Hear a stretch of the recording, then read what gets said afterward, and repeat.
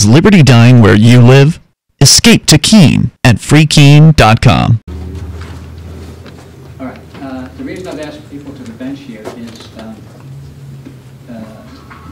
we went back, we only discussed Mr. Freeman's case. We didn't discuss your case, but as the issues developed, it became obvious that we need to have everybody here because of the similarity in the issues that we're talking about. Mm-hmm. Right? Now, this is set for a trial today. There's been a motion to dismiss on various grounds that Attorney Meyer filed on behalf of Mr. Freeman. Yes. Understand that? Have you seen that? Yes. Okay. Do you join in that motion? I fully support that motion. There's also a proposal here for the parties, and the parties in this case mean the prosecutor and the defendant, Mr. Freeman, mm-hmm. To jointly stipulate to the facts, mm-hmm. certain facts. Have you been acquainted with that? I have been acquainted with that. Okay. And do you join in that as well? I certainly support that. In other words, I think Mr. Lauren indicated he was going to ask you to sign it. This has been signed by Mr. Lauren and Mr. Meyer, mm-hmm. And he's been, because you're not represented by counsel, and make it clear Mr. Meyer is not representing you. Mm-hmm. And interest, many of the facts in this case look like they're very similar, but certain issues might be different for you than they are for Mr. Freeman. You understand that? Right. So he can't represent you. Right. Indirectly, you may benefit or not from right. what happens, but you can't. You have your case. Right. So Mr. Lauren wanted to, I've seen the other one, if you wanted to agree to that. This has a copy of the trespass order. Mm-hmm. It's attached. Yes. If you'd like to sign it, I will then sign it as well. Now, does this mean that trial does not go forward? Well, that's the next question. We'll get to that. This doesn't necessarily mean that we don't go forward with the trial. Okay. It's just a stipulation of certain facts. There may be other facts that are not stipulated to, and that we need development here today, this morning. Okay. I agree with these facts. All right.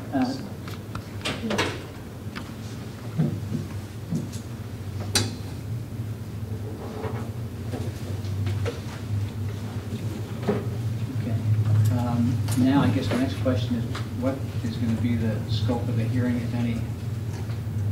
Well, I think since Attorney Lauren is the one with the burden of proof presenting the case to the prosecution, that's really what we have to address. Your Honor, the state was basically the state would be submitting evidence on what is indicated in the stipulations, that there was a no trespass order drafted by the Sheriff's Department. It was served on the defendants. Defendants knowingly went to courthouse grounds, on the courthouse grounds, without having obtained prior permission and authorization from the sheriff to be there in violation of the order. And do you think, given this fact that stipulations have been entered in both cases, that further testimony is required? Again, it's your From choice. the state's perspective, no. Even with respect to the motion to dismiss? Yeah, the motion to dismiss, the state believes that the basic legal facts would be sufficient, and the arguments of law regarding access to the courts would be. What I'm asking is whether, even though he feels that these facts are sufficient stipulation to allow us to get to the next stage here, which is, I guess, address the motion to dismiss. Is that where we would be proceeding? Yes. Then the state, Mr. Lauren's office, would have the opportunity. How much time? Well, the state would To ask respond? for time, something like 10 days, in that. Well, just tell me how much time, just a reasonable time.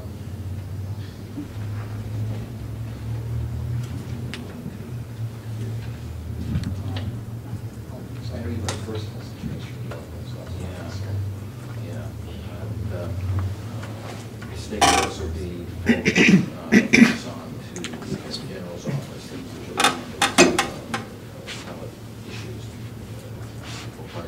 that might go to the Supreme Court.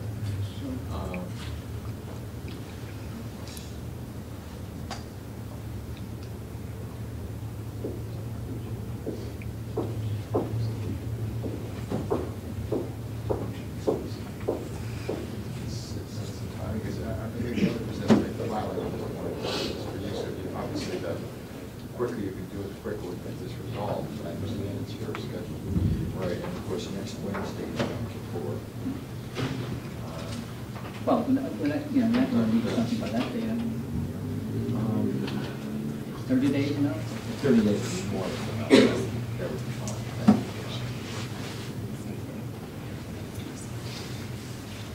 And I guess the last question is the possibility of an interlocutory appeal. That's still out there? Right, I mean, our position, I mean, I'm neutral on that. Okay. So when do you think you know whether you would be seeking that as a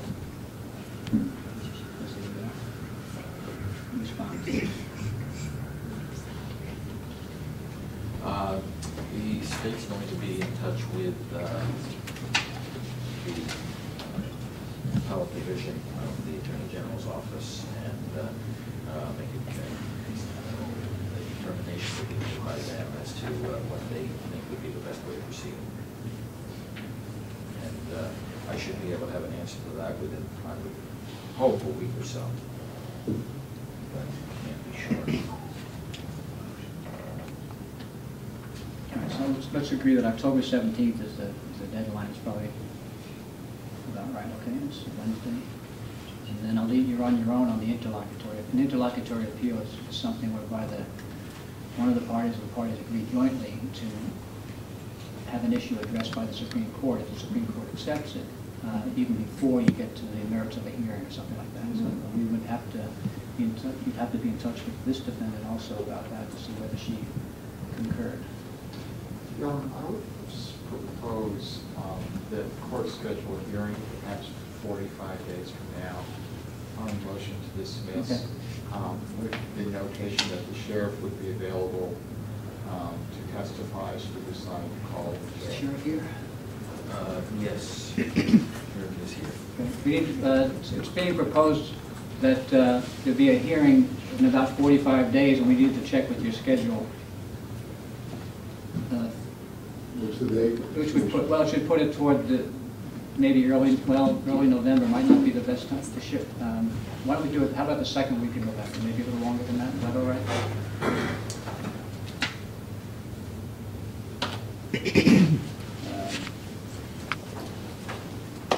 I'm going. Pardon me? So I should make note of Yeah. that?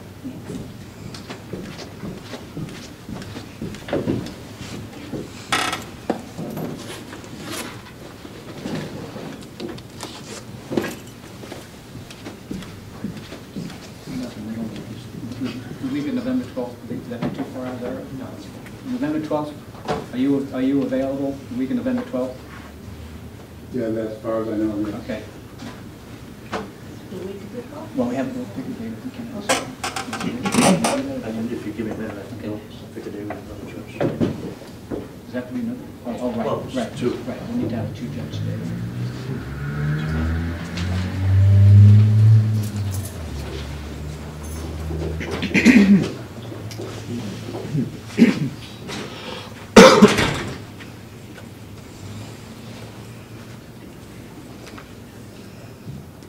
So the motion to dismiss, I'm treating that basically after the stipulation has been filed as a motion at the close of the evidence in the case, correct?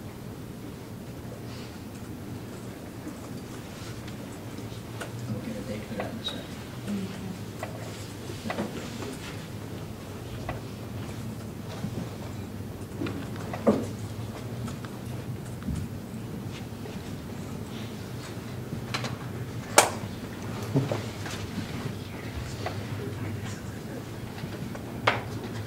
You say you do have a copy of Mr. Meyer's motion? Okay, and you get your copy of the signed stipulation before you leave. You should have that with you. And Your Honor, while Ms. Saransky is at the bench, Ms. Saransky had contacted the state regarding the possibility of having her bail amended to PR bail and the $500 cash bail she's currently being held on being returned to Mr. Bernard, who posted it. The state indicated it would take no position and leave it up to dishonorable court. However, the state would like to indicate to the court that Ms. Saransky has been living in Arizona. She clearly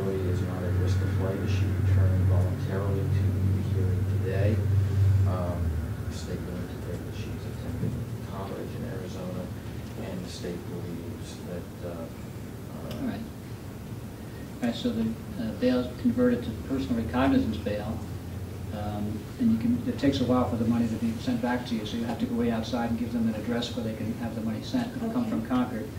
We originally had you at 75 Leverett Street in Keene. What would be your new address then?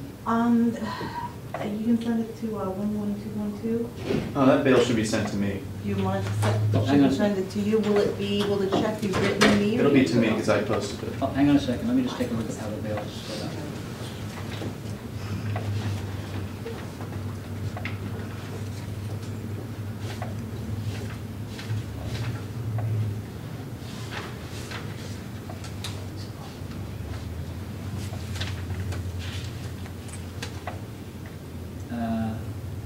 Well, the way it's set up, the surety is Ms. Zaratsky.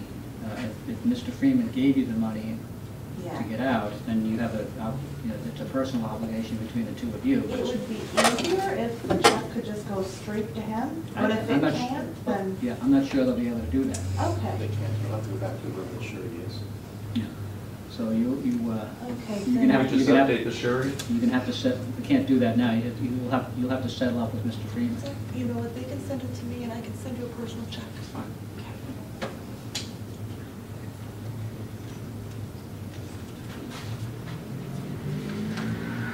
Just remember, Ms. Zaratsky's filed her own statement of facts. Have you seen that? But I take it, apart from what you filed here, the stipulation that controls is what we talked about today. There is nothing in my statement of fact that contradicts that. All right, so once again, is there a P.O. box or something to send this to? You can just send it to 11212. What's that? 11212, Yeah. North 120th Place, Scottsdale, Arizona, 85259. What's it going? 85259. Okay, so it's 120, right, and then,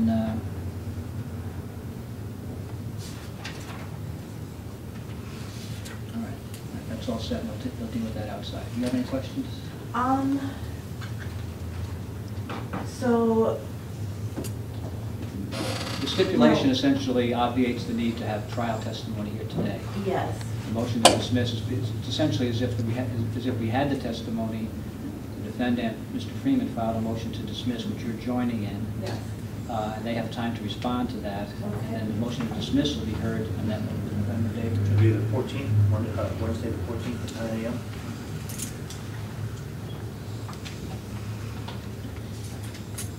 It'll be Wednesday, that one. November 14th, Wednesday. 9 a.m.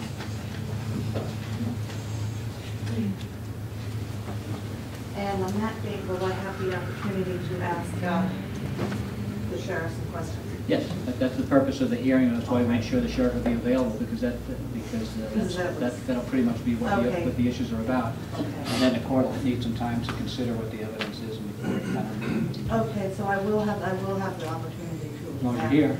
Okay. Oh, I'll be here. Great. That'll work for me. Okay. All set? All set. Thank you, Your Honor.